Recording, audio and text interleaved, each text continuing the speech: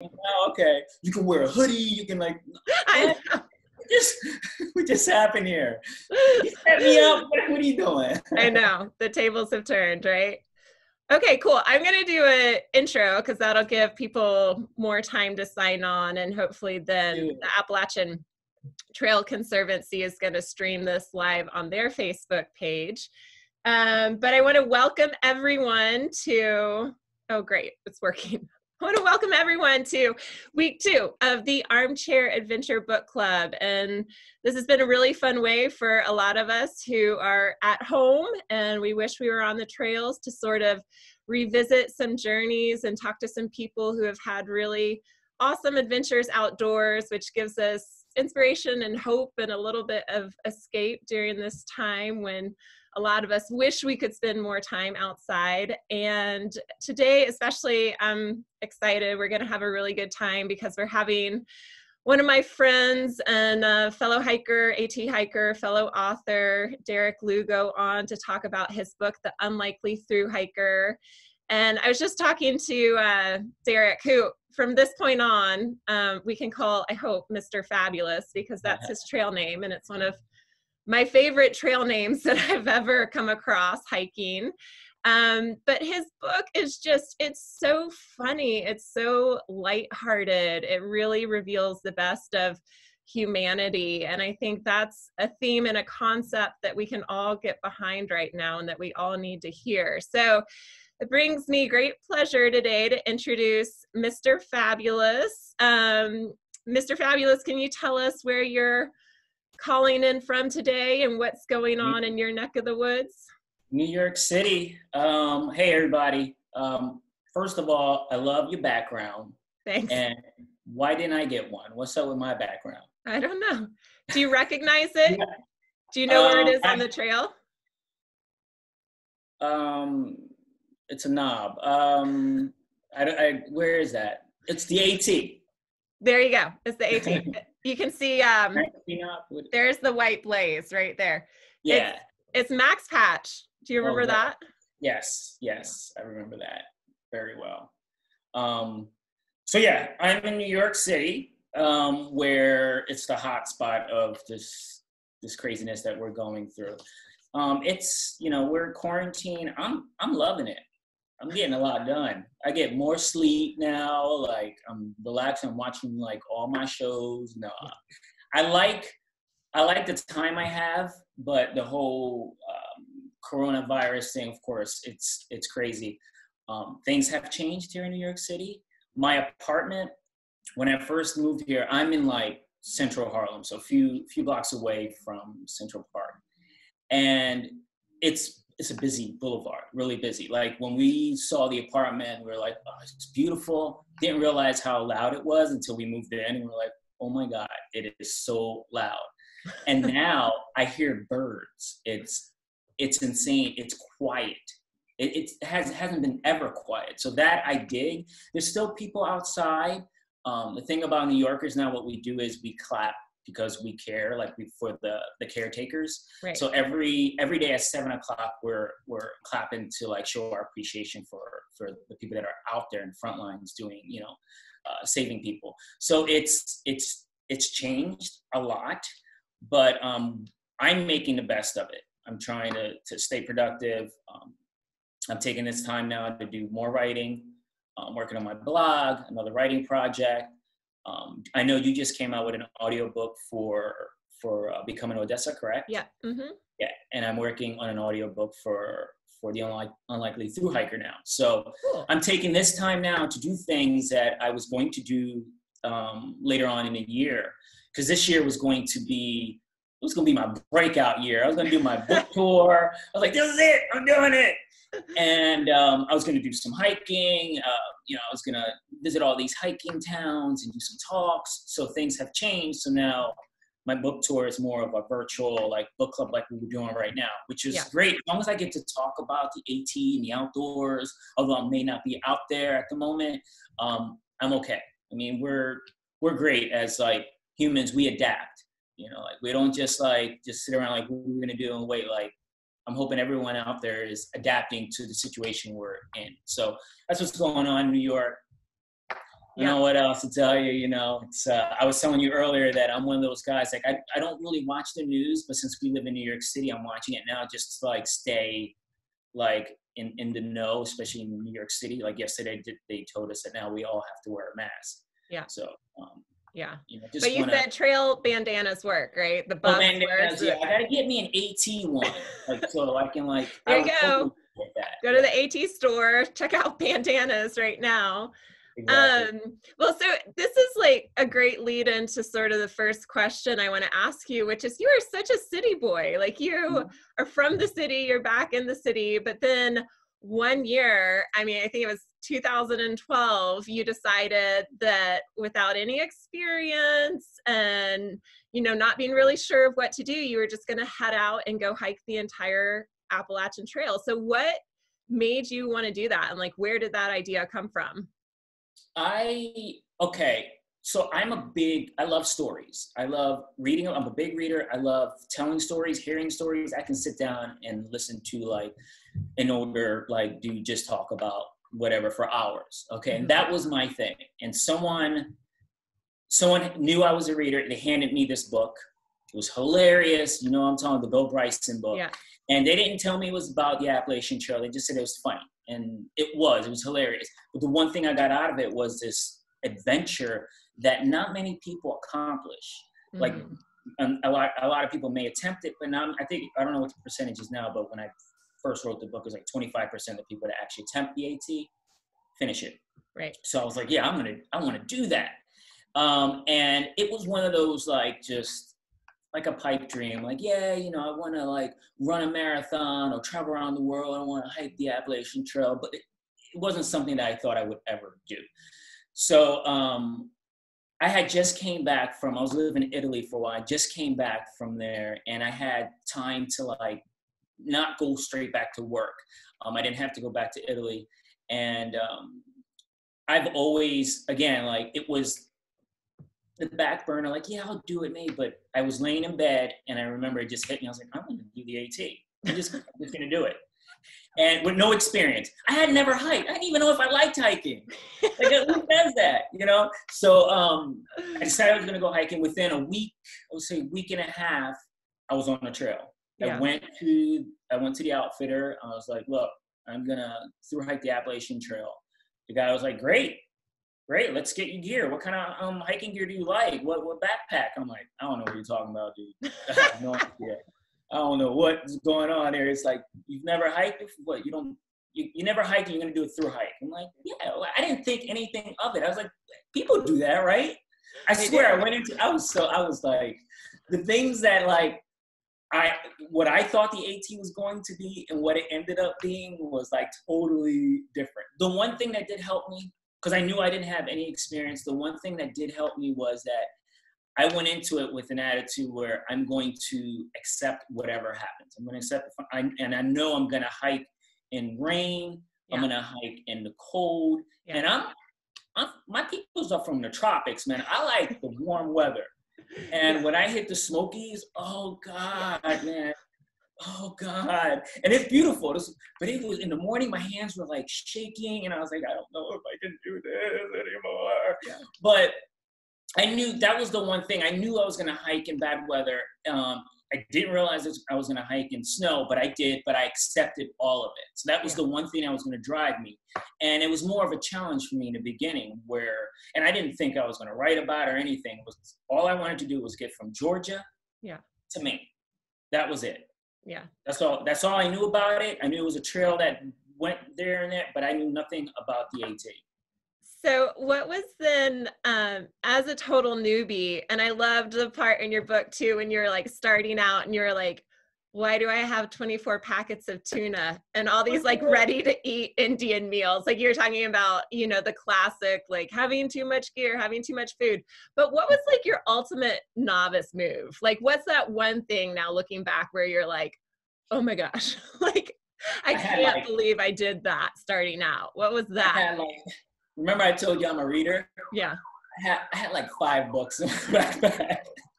You and Cheryl Strayed, man. I'm like, take one. Just take one. Get a new one when you finish. I started off with like a couple, and then people people kept giving me books, and I found a couple in shelters, and I'm like, oh, this looks good.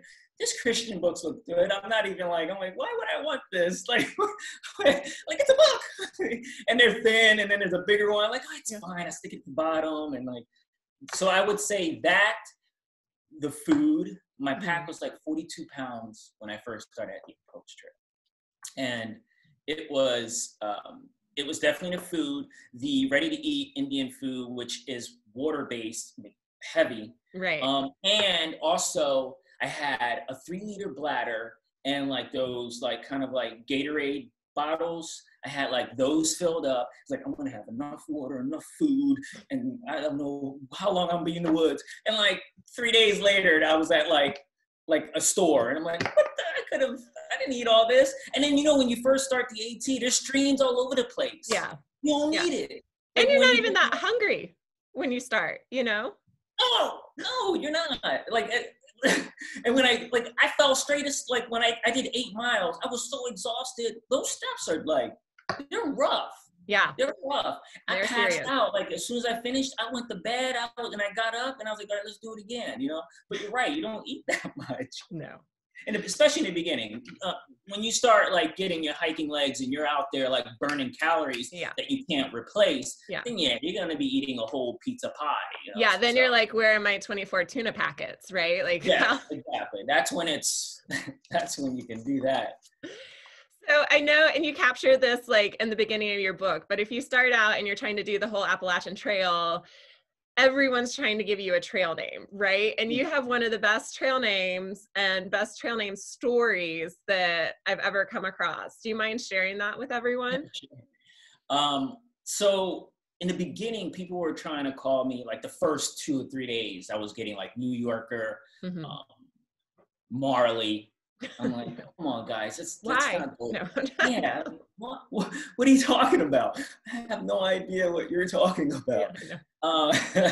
So it was within like the third day, I started hiking with like a group of hikers. We didn't plan to be in a group, but it just happens. I started by myself and we just started hiking together. And within a week, that whole group was like 10 of us, give or take. Everyone had a name except for me and maybe one other hiker. So we all decided one night that we were gonna just like, let's talk a little bit about yourself and let us know, like that way we can figure out what to call you. I'm like, all right, cool. I like talking about myself. I can do that. So I shared that when I first started, my whole thing was that I was going to stay, like, I'm going to stay groomed. My friends would make fun of me because I'm kind of, they would call me a metrosexual, where I used to like get my nails done, my hair did, like wear designer clothes, have my lotions, and now I do have my essential oils, all that. Yeah. And I would joke around that I wish I had like a full-length mirror in my backpack so I can pull it out and like kind of like be looking up my dreads and stuff like that, and that I was going to every stream or water source or whatever, I was going to shave and stay clean. And the one guy was, and I also shared that I didn't have any experience, but I planned to do it. And this one guy was like, yo, you're a Mr. Fabulous. And I'm like, what? Like, yeah, you're a Mr. Fabulous. And he went into saying, like, I think it's the Blues Brothers movie where there's like I don't know if it's a trumpet player or sax, but his name was Mr. Fabulous. He was a suave guy, like kind of like dressed kind of nice and all that. And I was like, dude, I can't walk around telling people my name is Mr. Fabulous. Just imagine that. Like, hi there, I'm Mr. Fabulous. I know. I'm like, well, kind of like, I can't do that. He convinced me to hike with it for a few days. And I was like, all right, cool, I'll do it. And in the beginning, it was like, I was apologizing to people like, hi. They would ask me what my trail name was. And I'm like, I didn't name myself, but they call me Mr. Fabulous, but kind of like that. And it took me a few days to start getting a little comfortable, because then people were like, I would expect people to go, yeah, really, Mr. Fabulous? What kind of egocentral thing? Yeah. It's like a stripper name, right? Like, it's just it's weird. Like, if you don't know the Blues Brothers, it's weird. Yeah, it's like, like, why would I call myself Mr. Fabulous? It's like kind of like a sports nickname, like Dr. J or Magic Johnson. Like, they don't really do magic, and he's not really a doctor, but but they do magic on the court, and he's a doctor in the court. So it's like, okay, I was thinking people were going to be like, why would you do that? But no, as soon as I said it, they would smile and laugh, and they want to hear the story. How did I get that name? And I started feeling, a little better about it. But the one thing, and you've heard this story a few times, I was walking by myself on the trail, and there was a group of elderly people. It was like maybe 10 of them. And they were doing a day hike, and they were going southbound. I was going north. And I stepped aside so they can walk by, and they were all like kind of congratulating me and wishing me luck. And we were talking a little bit about my through hike. And then the last person, she must have been like 100 years old, 150. Like she was older than the 18. And she had a cane, and she had an aide helping her. And she came up to me, and she was like, what's your trail name? And again, I'm still trying to be humble. I said, ma'am, I'm Mr. Fabulous. And without missing a beat, she's like, oh my God, I've been waiting for a Mr. Fabulous my entire life. And she just went up to my face, gave me a kiss, and had like a little pep in her step. And she was just like, she like left her aide behind. And she was like, I was like, I'm the cure for like oldness. Like she's just like had all this energy and all. So from that day on, I decided the Mr. Fabulous wasn't just about me. It was about sharing like the story, my story, and how it made other people feel. So that's why I stuck with it. That's my story, and I'm sticking with it. Yeah, no, I love that. I love that. She's been looking her whole life. I mean, that's what people do, right? They just wait for Mr. Fabulous, and then there you are, there you were. And it made me, I'm going to try to pull out some of my tech savvy now, because thinking about your trail name and how much I love it, it made me think about some other unique or memorable trail names. And so I put together a little poll that I'm going to launch here. And there's a lot of good trail names out there. Out of these, which are all folks that I've met on the trail, which is your favorite? So Mr. Fabulous, Cheeto Dust, Sleeps with Skunks, Speedy Turtle, Pretty Jesus, which is way more egocentric than Mr. Fabulous. Yeah, but that was funny. This is a German guy, and anything you said to him, he always started every response with, yeah, but. Lightning Rod is another. Puff Puff, almost there. So we'll let some folks answer the poll, see what their favorite trail name is. And while we're doing this, I'm sorry, I should have said this in the beginning, but if you have questions, feel free to contribute them as they come. You can write them in the chat. You can write them on Facebook. If you're watching on Facebook, those are going to be sent over as well. We have conversations that are sort of steering the question, or the conversation. If something's on topic, we can throw it in there. And then we'll also open it up for audience questions at the end. So at this point, I'm going to go ahead. Mr. Fabulous, you're in the lead. So I'm going to end the poll. Oh, Mr. Fabulous, come on. I know. Sleeps with Skunks, second. Cheeto Dust, that's a good one. Yeah. We can share those results. Keep that up for a minute. We'll keep that up for the next question, which you already kind of referenced, but I was so impressed with your attitude when I was reading through your book, because you were just so zen about a lot of things on the trail, especially not having been a hiker. And I actually you mentioned this idea of acceptance, which I thought was so powerful in the state of the world that we're living in today. And there was something you said about the rain. And you said on page 46 of your book, you said, the most essential tool that I have is acceptance. Rain will be part of my through hike no matter what. I will have to trek through areas that may have significant snowfall early in spring and endure thunderstorms that can hit with little warning. The journey will go better if I don't dread and curse the things I cannot control. So I am just curious how that mentality sort of helped you on the AT, and also how it's helping you now in this state of like COVID and coronavirus, and where this Zen acceptance comes from. I think, first of all, again, I had no experience. I had so much going against me. And the one thing, and I've always been a people person, so that helped. And another thing, this whole hiking community, and we can talk about that later, was something that I didn't expect, which is one of the biggest things that came out of it. But I think it was knowing that I needed to stay positive, because if I didn't stay positive, I wasn't going to make this. I wasn't going to. And my whole goal, again, wasn't to like the AT or love the AT, which I ended up doing both, but was to just finish it. Yeah. And the one thing I had to do is just accept it. Just accept whatever's coming and take in all the little things and go with it. And then throughout that, just starting with that drive and that mindset, everything else just worked itself. I ended up loving the AT. I started meeting the right people. I felt like everyone I met on a trail, even if it was a day hiker, we would have a conversation. I was one of those guys that I would start the trail late, because I'm from New York City. I go to bed late, wake up late. I was the last person always to leave camp. And I would get into the next camp late, not because I started late, because I would kind of like speed up a little bit just to catch up with people, but I would stop and talk to people that I would see, like day hikers or whatever, spend like 15, 20 minutes talking to them.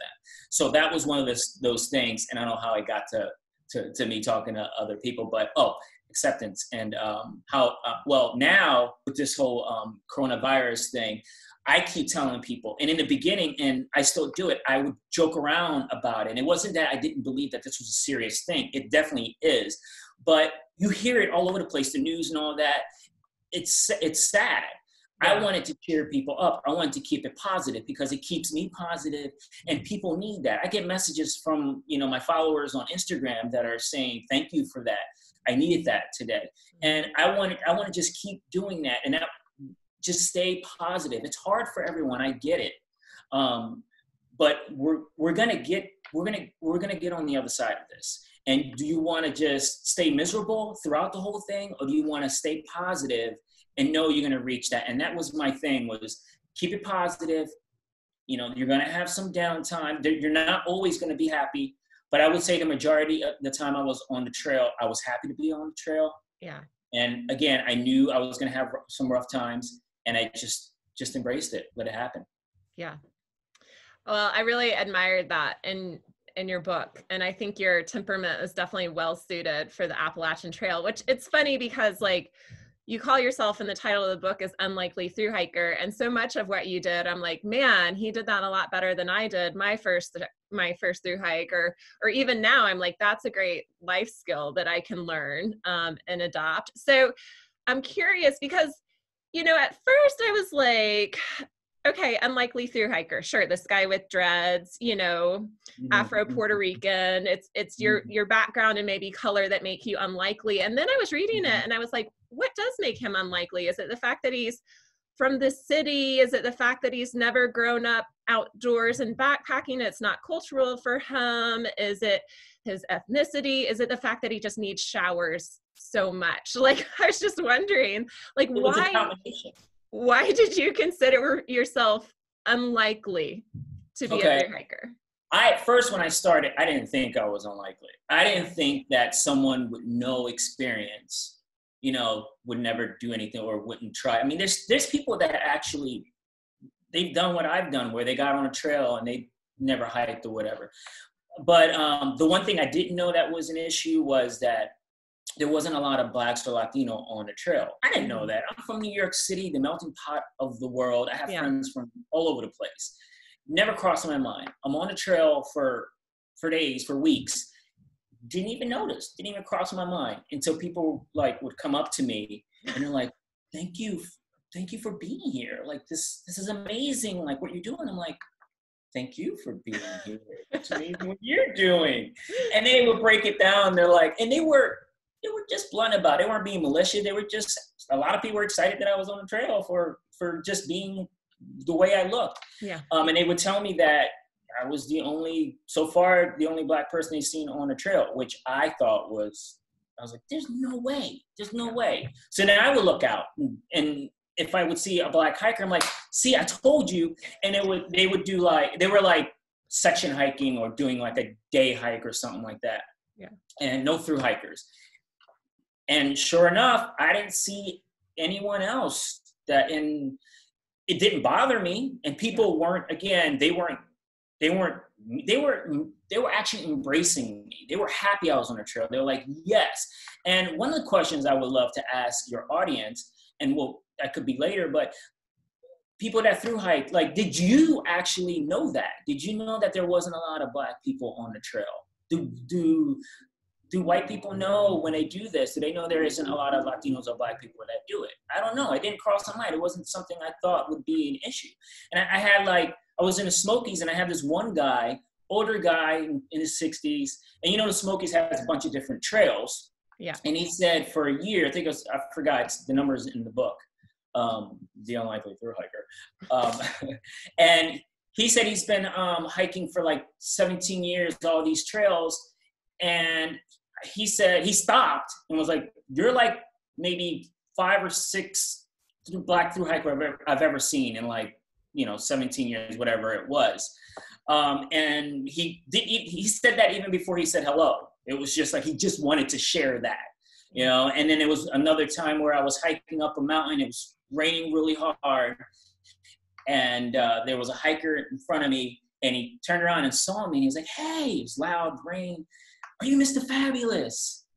And I go, yeah, Mr. Fabulous. Like, oh, and he keeps going. I'm like, how did you know I was like, and I go, hey, how did you know I was Mr. Fabulous? Like, because you're the only Black person on the trail. And I was like, you know what? It's got to be the truth. It's got to be the truth. So that was one of the main reasons, because that really stuck out for me. I don't think anyone else had that experience as far as like, hey, we don't see a lot. I don't know. I'm sure there has been now, like that season, maybe not so, but in other seasons, I think that, and just being from New York City, not having the experience, being told that there isn't a lot of us out there, it was just a no-brainer. Like, it's an unlikely thru-hiker. Yeah. I'm hoping that soon that won't be an issue. And and I'm thinking, it's been a while since 2012. Right. And I've been doing talks. I started my book tour actually with you guys in Asheville, but I went to a hiking event, I think it was October, in Bend, Oregon. It's a hiking area, PCT area. And there was maybe like 200 people there, and I was the only Black person there. And the one thing, and I did a talk there, and the one message was like, this is great. I love it. I love that you guys are embracing me, but I do eventually would like to see more flavor in here, more people of color. Not because it needs to happen. It's because, and people ask me also, why do I think why the Black community, I can't speak for the entire Black community, but why do they not do the trail? And I can't answer for the whole entire community, but I can say through my experience is that we just didn't know. There wasn't a book like this. Like, if I wish little Derick had a book like this, the cover itself, this guy doesn't look like your typical hiker, and in not just dreads in my color, but I also didn't dress like a hiker. I had color bandanas all over the place.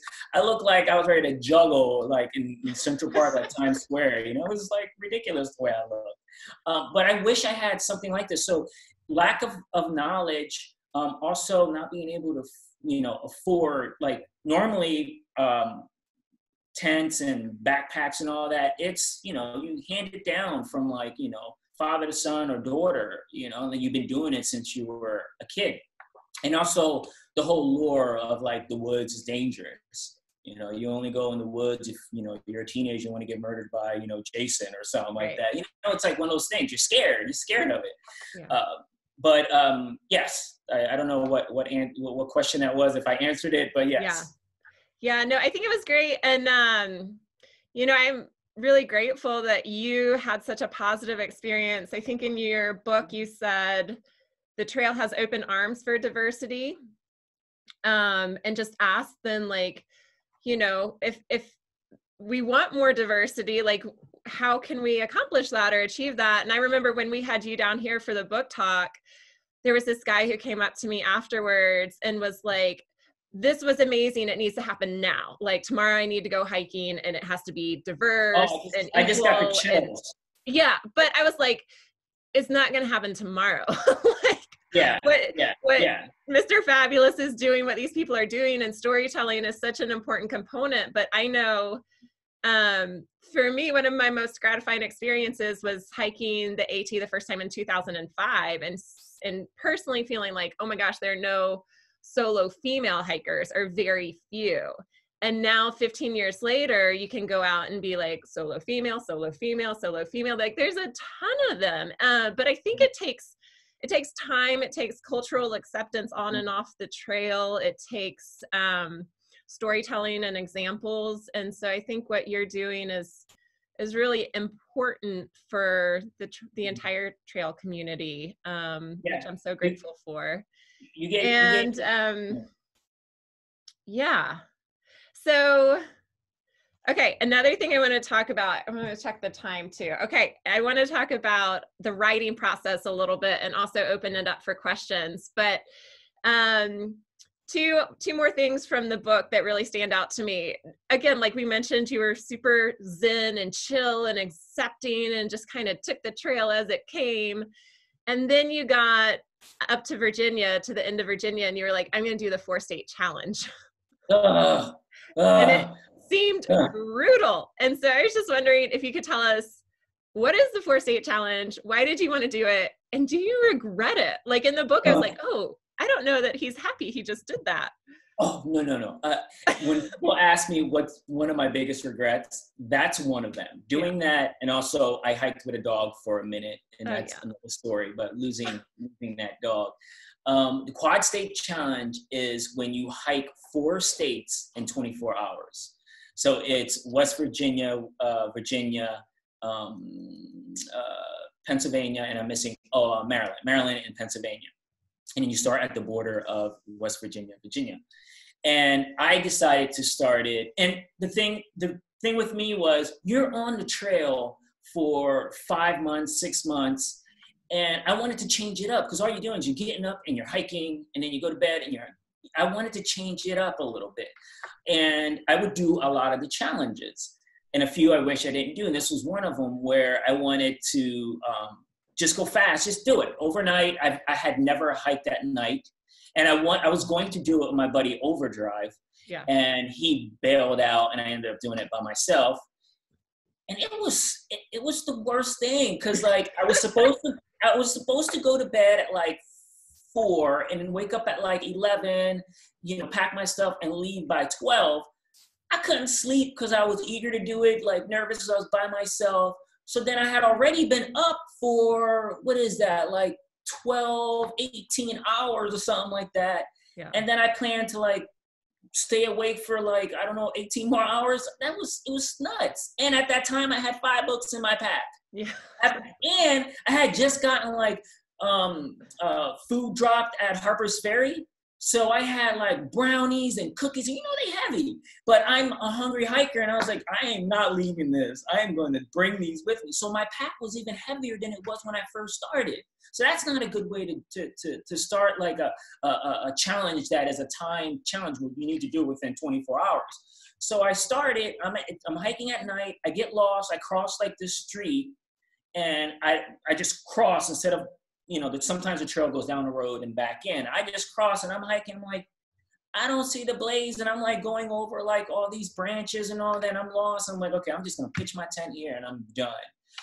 It was the worst thing. It's like hiking, and it was pitch black, and I'm afraid someone's going to sneak up behind me. And of course, when you're that paranoid, you're hearing everything, and then someone had just told me like the day before that if you're hiking at night and you see like these glowing eyes, and if they're in front of their face, then that means they're carnivores. But if they're on the side, you're good. And that's all I saw was just eyes, like glowing eyes in the front. I'm like, I'm going to die, like it was. So then I'm hiking, it's daytime, I'm hiking the whole day. And by the end of that day, I'm just like, okay, I'm going to end up hiking at night again. So I'm stumbling, I'm like half asleep. And I finally I go through Maryland, which I hear is a beautiful state, but I don't know, because I was half asleep and I was just stumbling. It was dark. I couldn't see it. Right. To this day, I still want to hike that section again. But I get to the Mason-Dixon line, and I just drop, and I cry. I'm done. And I didn't make the 24 hours. I think it was like, I don't know, 24 and a half or so. I just missed it. Yeah. But I cry and I'm like, why did I do this? Why, what was the purpose of this? And I didn't, first of all, again, I wasn't prepared for it.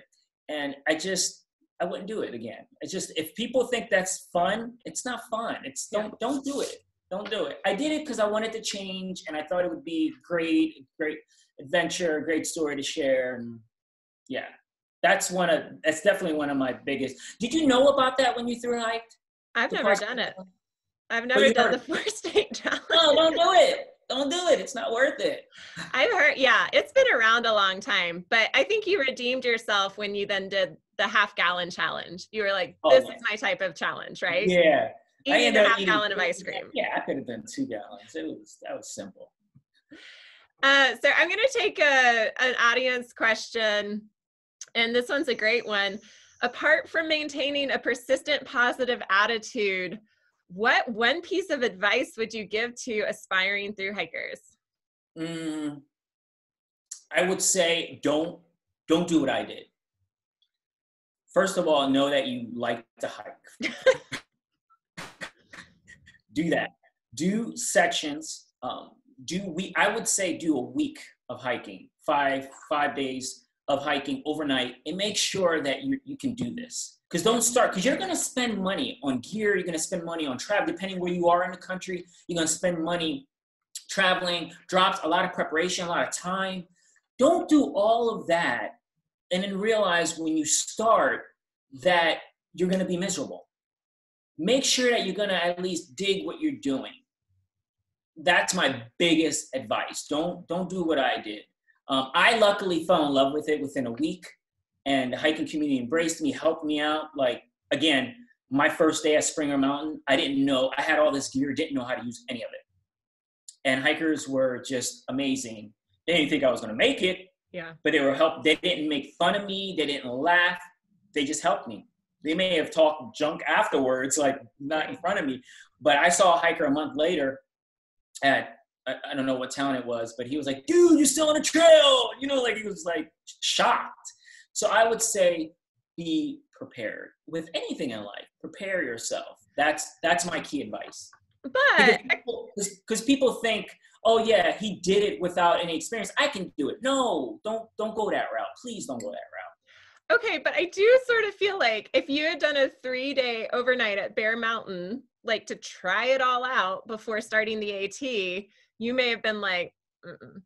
Like I could just see you like trying it out and not taking a shower. Like I think the commitment was a big deal reading your book. Yeah, yes. Knowing that I had no choice. I had nowhere else to go. I was stuck on the trail.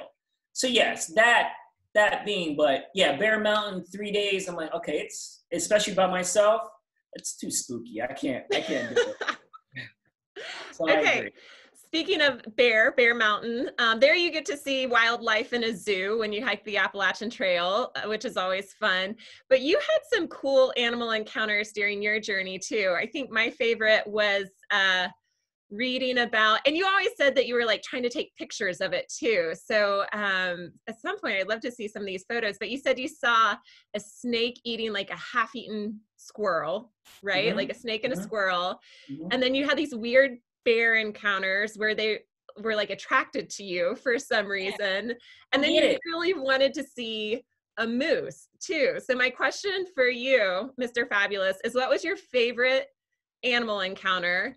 And then I have another poll that I'll throw out to our audience. And that is, which animal would you most want to see on the Appalachian Trail? So let me figure that out. And then you tell your story of your favorite animal encounter. Now, again, being from the city, everything was spooking me out. Like squirrels running on dry leaves, like chipmunks making the crazy noises. Like those encounters, especially in the beginning, I had to get used of the sounds of the wilderness. I would say my favorite, it's very simple, was this fox. Because fox, and I found out later, that fox, it's hard to see a fox because they're very they're scared of like humans, and they're never around. So I'm hiking, and this fox, it was like a cartoon. He was just hopping along, like didn't notice me, and I see him, and I'm like, oh, he's beautiful. Yeah. And he sees me, he's like, and he jumps up. It was like a cartoon, and he storms off. And I was like, whoa, I wasn't supposed to see that. And as I bring my camera out, like he was gone. Yeah. But I would say just seeing that creature alone was beautiful for me. Again, all these little critters I was excited to see. Bears, for some reason, Shanti says that it must be my animals, what was it called? Animal magnetism. Yeah, whatever. Yeah. And I'm like, I don't know about that, because normally bears, they're like big scary dogs where they hear humans and they run off, you know?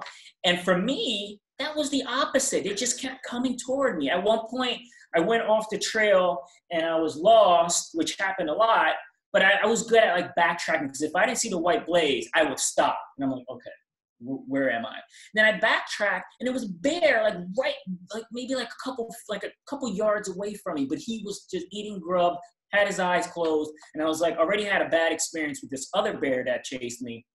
So I backed up, and people were like, dude, just make noise, man, make noise, make yourself like big, make noise, and you're fine. So I make noise, I'm like, cool, he's gone. I go back up, and he's closer. I'm like, what is going on here? So then at this point, he just keeps, he's like curious, like, this crazy guy, let's see what's going on. He gets closer, and I'm like, okay, I gotta make myself big, like, hey, and he's just like, this fool, and he gets closer and closer. At this point, I'm like, I'm gonna run. That's it. And there's like a big tree, and I stumble over it, and he just kept coming down at me. And then I decided my craziness, because I don't consider myself a purist, but I'm like, I just missed the, like, maybe a section of it. So he's up on a ridge. I go over, the AT goes this way. I go over, and I'm like, I find a blaze, and I'm scot-free. I'm good to go. But this dummy I was like, you know what? I'm gonna go back and get that section. So I go back up to where I got up, and then he's like even closer. And this bear is like, this fool, I should eat him. No, he's just too, like, and I think I didn't check my drawers, but I think I may have peed myself. Yeah. And I just go down, and he's just looking down at me. And I just go, and I finally escape. But yeah, I made a situation, and even with my first bear encounter, I made a situation that didn't have to be that ridiculous. I made it worse. So I would say, and I didn't get to see a moose, which I wanted to. Yeah. I tried my hardest. I saw moose scat. I would hear a moose. You know, I heard moose mating. I heard everything moose. I even had a moose lollipop when I went into town. I had everything. I almost bought like a plush like moose. Nothing. Didn't see the actual moose. So that's my biggest like thing that I have to hike New England again and see if I can see one. Well, you are not alone. Apparently from our poll, that's the most popular animal that people want to see is a moose. Someone said Bigfoot. When you backtrack to like tag up on the trail that the bear forced you off of, I was like, oh my gosh, like, I cannot believe you did that. And then the other thing you did that just kind of like, was so funny to me is you got to Katahdin, you got to the end of the trail, and you were climbing the last mountain, and you had already, like, you were in 1.5 miles from the last campground. I got this. You turned around to get your hiking poles. I was like, you did an extra 3 miles. Like, you turned around on Katahdin to go get your hiking poles so that when you got to the top, you could have, everything that you started with also at the end mountain, which is nice. But I was like, oh my gosh, I can't believe you did that. So here's my question though. So you had your poles, you had some important things you picked up along the way, but what's something like that you feel like you had emotionally or mentally? What's one thing you had the last mountain that you did not have the first mountain? What's one thing big you like gained? It does not something physical, but like what's one thing that you had in that final photo that you found in yourself on the Appalachian Trail? I would say learning about the hiking community. I talked about this earlier. That was the biggest thing I got out of my Thru-Hike, because I didn't expect it. And I have now, to this day, And the hiking community it goes further than just hiking together.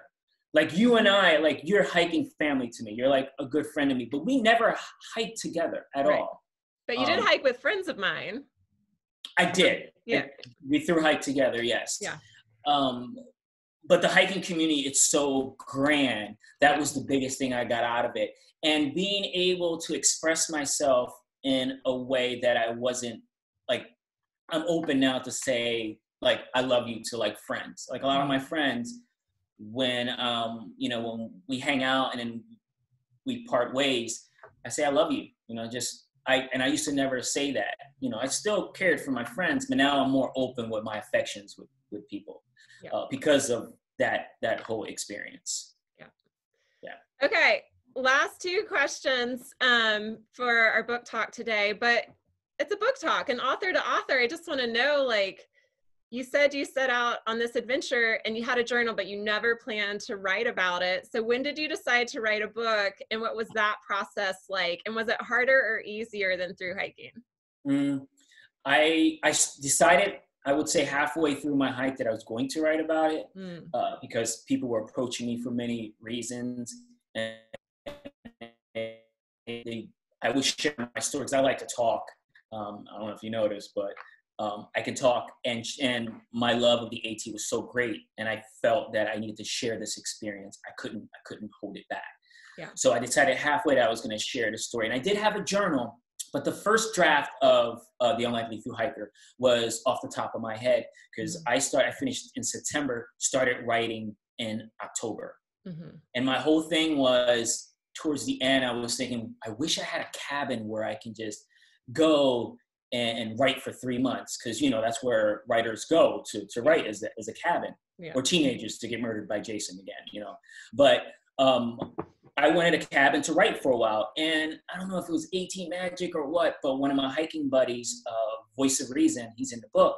His parents were like, "Hey, we have a cabin. You can stay there for 3 months if you want, rent free. Just start your writing." It was in Pennsylvania, up on a huge hill, small town, not too far away, and it was perfect.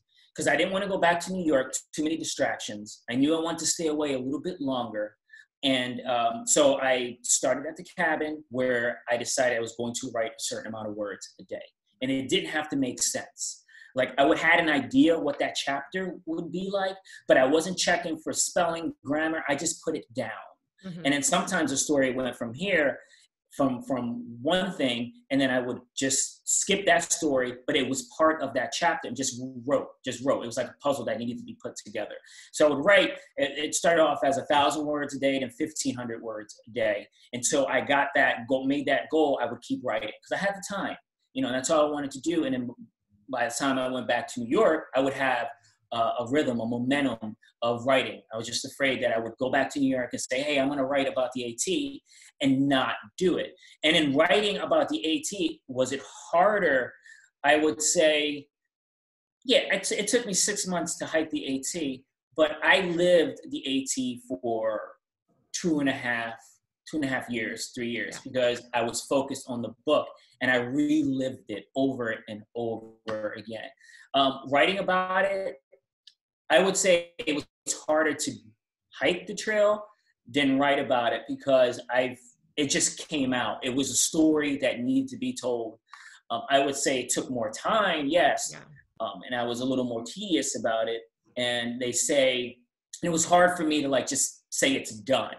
Like there's a saying, and I'm gonna probably say it wrong, but artists normally don't finish their art. They just walk away from it. They abandon it, And then here's what I could have kept working on it, but here it is, and you decide if you like it or not. So that was my whole process, was just making sure I got the words down. I knew you said, I heard you in a video, I don't know if it was yesterday or whatever, but you didn't write your book thinking you were going to share it with people.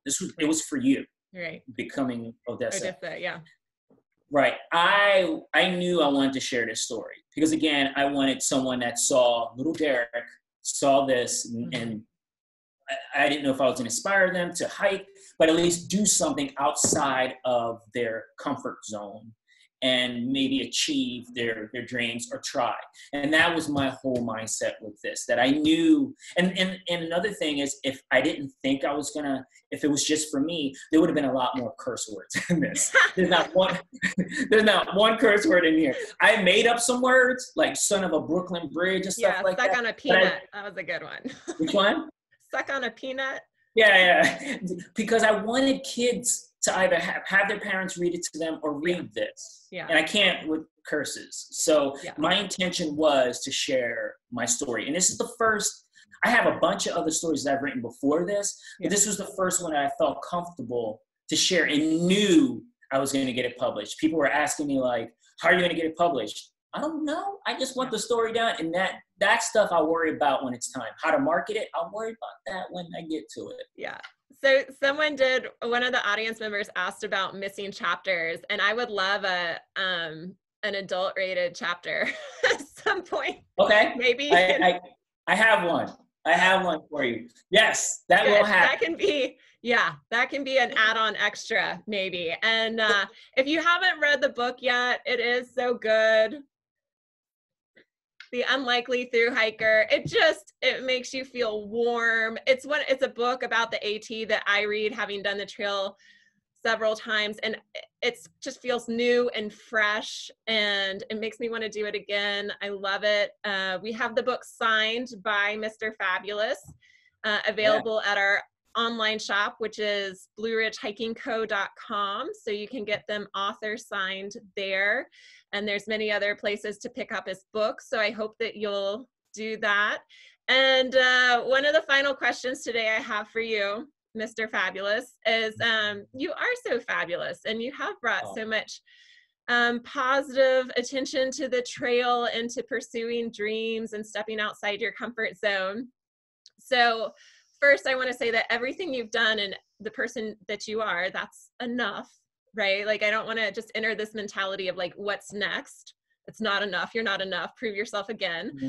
But I know you always have things going on. So I'm just curious, like, what are the next projects for you? And if you don't mind, I also did a poll so that people can vote on your next projects. Because I know what I want you to do, but you can tell us what you want to do, what you're working on, and then you can take some advice from our poll as well. Great. I want to continue writing. I want to continue doing, maybe not at such a grand scale as the AT, but I will eventually do another through hike.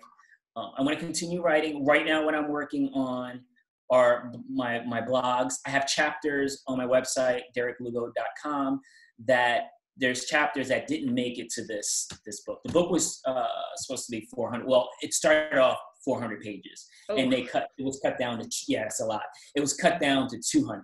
Yeah. So there's chapters there. There's a couple chapters that I wish I kept in here, but it's on my website. I'm working on another book. It's a children's book version of The Unlikely Thru-Hiker, which I'm hoping to have done by the end of the year, maybe sooner, because I'll have the time. And also working on an audio book of The Unlikely Thru-Hiker. But yes, I do plan to do other hikes, other adventures. Other books may not necessarily be about hiking, maybe about outdoors or traveling, but this is just the beginning of what I want to do as far as my writing. That's so awesome. What do you have a total so far, or? So I really want you to do an AT stand-up comedy routine. I don't think I can vote, but that's what I want you to do. I could put something together. I think that would be so funny. You have the personality, and I think the skills, the stand-up skills, where you could pull it off. I loved on your journey when you ended up hanging out in New York City with almost like 10 Thru-Hikers from the trail that year. And I thought it would be a neat concept. There's a brewery in Charlotte, which is 2 hours from the trail, but it's called Blue Blaze Brewing, and they're very AT centric and have a lot of trail talks and speakers and do trail magic. And it'd be really cool to see something like in New York that's very AT centric. So that would be really cool. My first in 2013, like a year after my through hike, someone did a play, off-Broadway play, AT play. Yeah. And I think ATC had sponsored it. And I thought that was amazing. I was like, wow. And that's actually a really good idea. Right? Like, okay, I might have to put something together. Add that to your list. Yes. Okay, cool. Well, I hope this does not have to be the end of Mr. Fabulous for anyone. I hope you follow him online. His handle is Derick Lugo, his name. His book is awesome. Again, you can get it signed at blueridgehikingco.com.